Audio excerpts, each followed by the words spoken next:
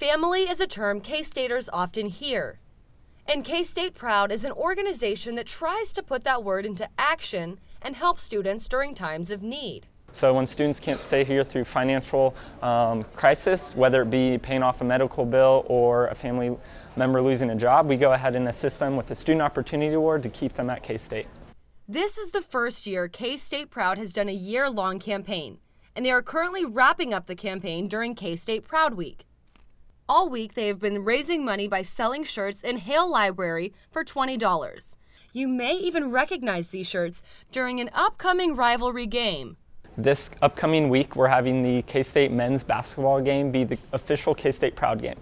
So every single athletics event, we have an official game with K-State Proud and K-State Athletics, and this game will be the KU game, where hopefully all of Bramlage will be packed with these purple K-State Proud shirts, along with the basketball team wearing them to warm up.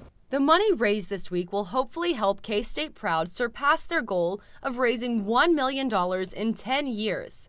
Since the organization started 10 years ago, they have been able to help over 500 people stay at K-State. But just how does K-State Proud decide who will receive the Student Opportunity Award? So you can go ahead and go to kstateproud.org and nominate anybody or yourself for that Student Opportunity Award. And then from there, you will go to a committee where they will review your application and determine if you will be nominated for the award. You have until Friday, February 19th to stop by Hale Library and donate to receive a shirt.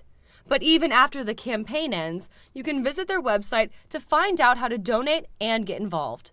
For MHK All Day, I'm Megan Miller.